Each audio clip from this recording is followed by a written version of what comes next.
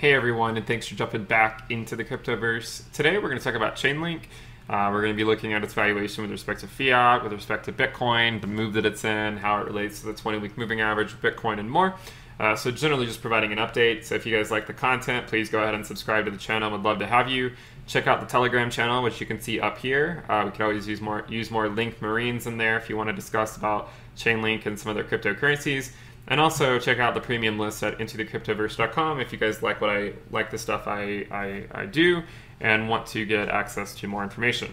So the first thing we're going to look at here again is just what does Chainlink do when Bitcoin is above and below the 20-week moving average. We know that when it's above it, it historically performs very well, and when it's below it, it more or less is humdrum. Maybe it goes down and then up, or up and then down and then up. But when Bitcoin is above the 20-week, it mainly just goes up. And this is the chart I made on the last video, and in our recent update, this is what we've done. So we started that move that we were expecting. We said this is the point where we would likely start to see it move up. So we're seeing that. I would anticipate this to continue to rise as long as Bitcoin maintains its bullishness. Bitcoin doesn't really have to do anything. If it just stays humdrum between like 93 and 9,700, Link is likely going to continue to perform well.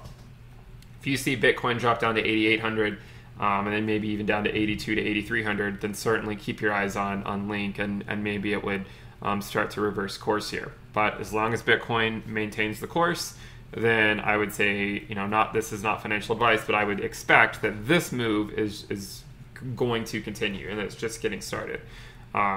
This is our valuation with respect to Bitcoin. So when it's above the 20-week in red, we go up. When it's below it, maybe we go down and then we go up, or we go up and then we go down. Again, there's not a huge correlation there. More or less, if you take from point A to point B, where it's mainly just going sideways during these times. And maybe it goes up a little, but primarily you're looking for the time where it's above the 20-week. This was the chart last time.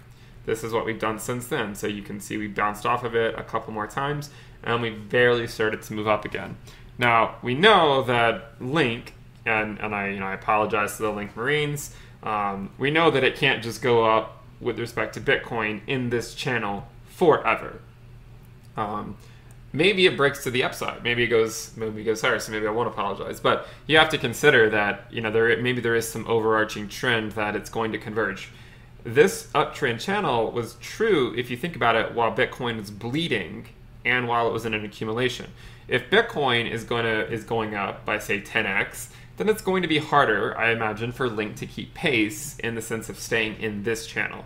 So maybe we come up to this point and then start to come back down. So at least keep your eyes out for that. I'm not saying that has to happen, but just keep a level head on that. Don't just think that it has to go up to maybe 10 to the minus 3 in the immediate future, because it's likely not the case. But we'll see. We'll certainly see what happens. Here is the price. I like to show this one just for comparison purposes. This is a price of Link and the price of Bitcoin since inception. So it's just been normalized. We're starting at 10 days, and you can see that Link, we still have. Obviously, performing as well as Bitcoin would be very hard to do, but it's not that far behind it compared to where most coins are. In fact, Link has already reclaimed its all-time high from 2017, which is quite incredible when you consider that most altcoins are down 95%.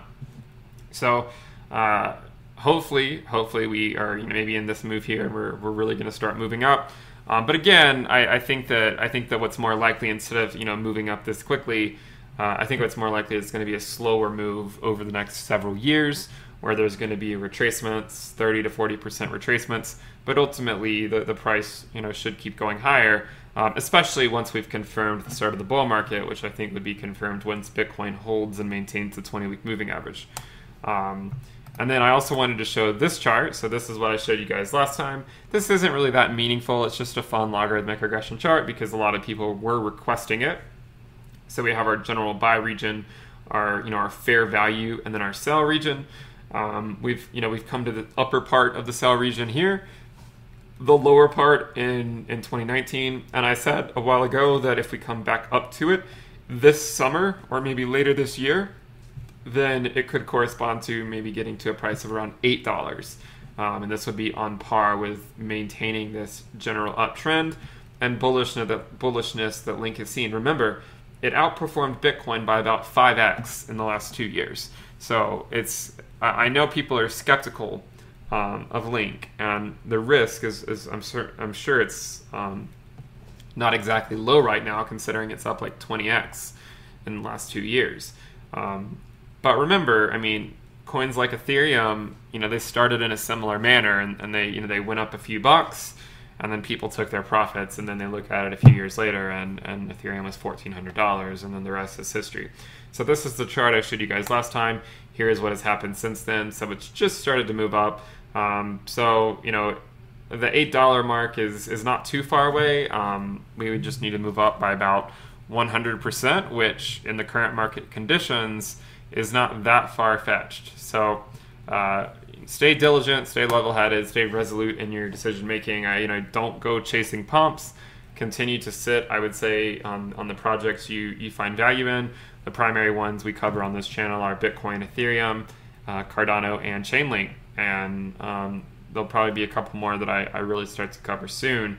But again, for continuity purposes, I really want to focus on these so that people can see the general thinking that I have with these coins and how they behave with respect to how Bitcoin is behaving.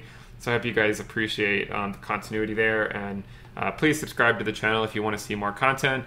Again, check out the Telegram channel if you would like to discuss these charts. And if you want access to the premium list, you can join that at intothecryptoverse.com.